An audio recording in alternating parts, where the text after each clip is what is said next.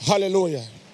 I count it a very great honor and privilege to stand here to read the snapshot of the celebrant's walk with God. Please pay careful attention. It's very, very impactful.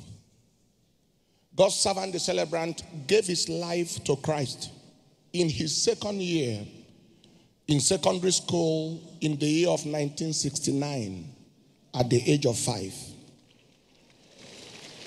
He read the 4 Gospels, Matthew, Mark, Luke, and John, within the first 3 months of his salvation. He got supernaturally healed from the plague of tuberculosis through the impact from reading the 4 Gospels in 1969.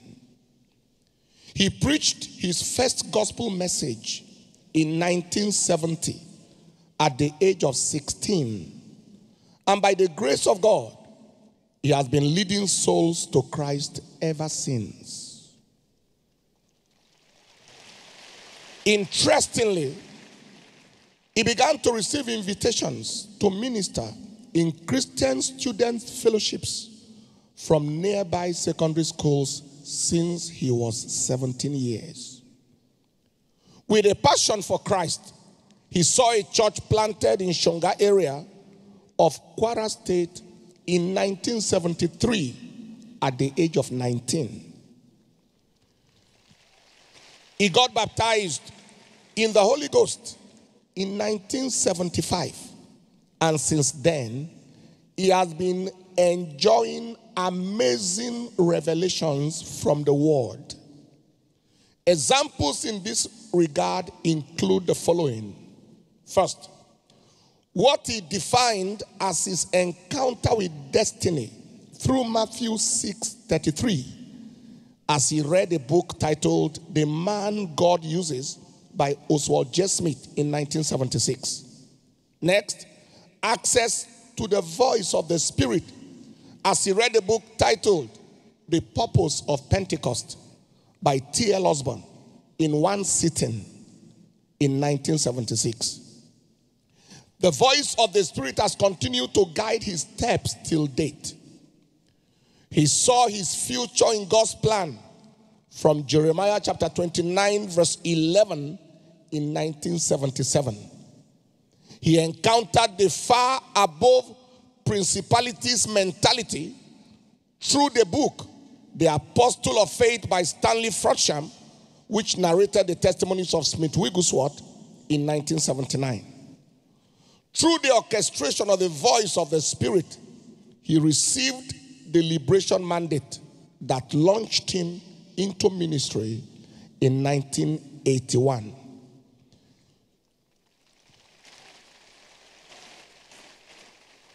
He received a marching order to start church ministry in Kaduna in 1983. The church, which began with 4 members, has grown to what we see today. Go on ahead if you think that we need to give the Lord the praise. On February 14th, 1983, he received a mandate for publishing. God said to him, "The words I have put in your mouth, the same commit to writing, and I will cause the same unction upon the spoken word to rest upon the written word, bringing about the same effect." Today, over 100 titles are in circulation around the world, with a number of them translated into different languages.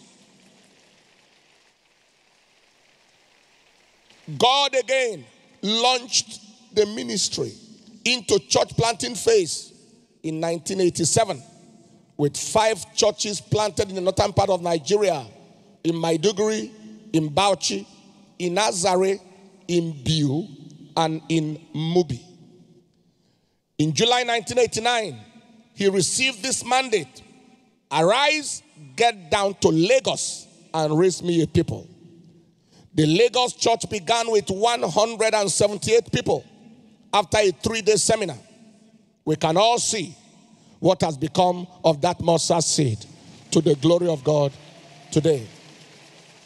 In May 1994, he received a mandate to go into Africa and preserve the harvest from decadence. Today, this church has a strong presence in virtually all the nations of Africa, with mega churches spread all around, including schools in some nations. In September 1998, he received a directive to build a 50,000 seat sanctuary called Faith Tabernacle within 1 year. Again, God confirmed the word of his servant and made this to happen. And here we are, seated right in this sanctuary, built within 1 year, from the foundation to the dedication. Only God can do this. From September 1998 to September 1999. What a faithful God we serve. Hallelujah. In 2000, he received a mandate of mission to the world. And today, this church is in 146 nations. 146 nations. 146 nations of the earth, to the glory of God. In 1998, he received a mandate to establish educational institutions. Today, the church has a network of primary and secondary schools across many states of Nigeria and 2 award-winning institutions, tertiary institutions, 2 award-winning universities, Covenant University and Landmark University. Hallelujah. Today, the Ark project is ongoing. A 100,000 seat state-of-the-art sanctuary, close to completion, and is scheduled for dedication in 2025. All the glory to God. Hallelujah. When asked how he feels about turning 70, God's servant, Bishop David Oyedepo's response was, I feel I am still very much in the race. Amazing Grace has been his melody. It's so sweet to trust in Jesus has been his anthem. And seeking first the kingdom of God has remained his lifelong marching order.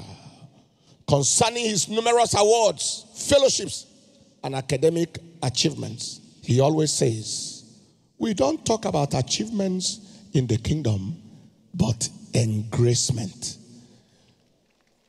Can we give Jesus the praise? Jesus is Lord.